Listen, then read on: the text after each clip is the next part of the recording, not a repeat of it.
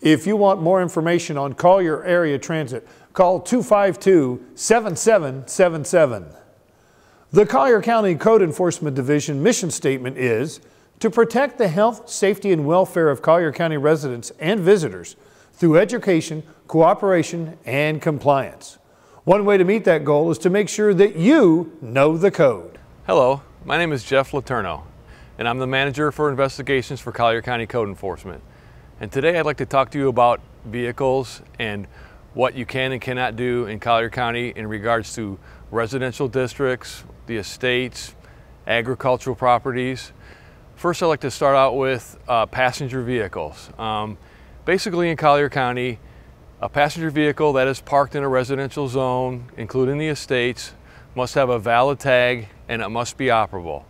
So if a code officer pulls up to your property and sees a vehicle that's up on jacks, has a transmission out, an engine out, doesn't have a valid tag on it, that would be a violation in Collier County's eyes, and you might be cited for something like that. The three ways to come into compliance with a unlicensed or inoperable vehicle would be to obviously fix the vehicle and get a valid tag, or store it in a completely enclosed structure such as a garage, or remove the vehicle to an area intended for such use. The next thing I'd like to talk about is recreational vehicles, such as boats, campers, RVs, ATVs.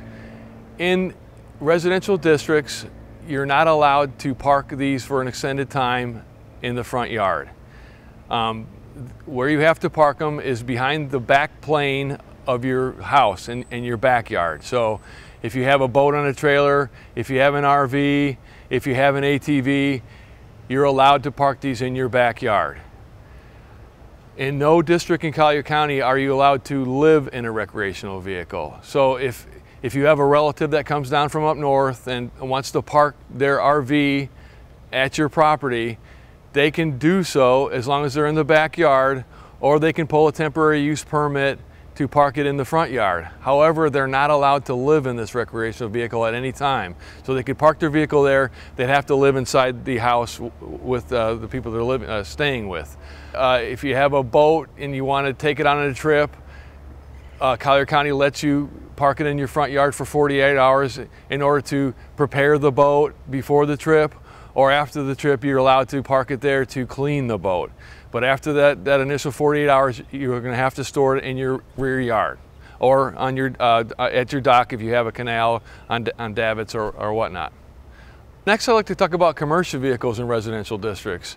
Commercial vehicles are, in Collier County's eyes, any vehicle that is higher than 7.5 feet, wider than 7 feet, or longer than 25 feet.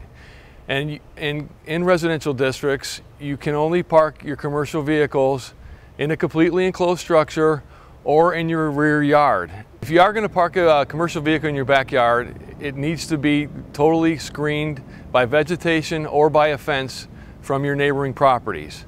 So if code got a complaint that you had a commercial vehicle on your property, even though you had it in your backyard, if we could see it from your neighbor's property, it would be a violation.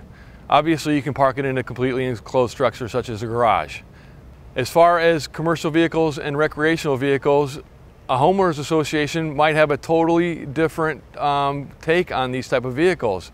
What might be a recreational vehicle or a commercial vehicle to an HOA might not be a recreational vehicle or a commercial vehicle to Collier County Code Enforcement. Especially commercial vehicles, your HOA might say a pickup truck with company logo on the side is a commercial vehicle.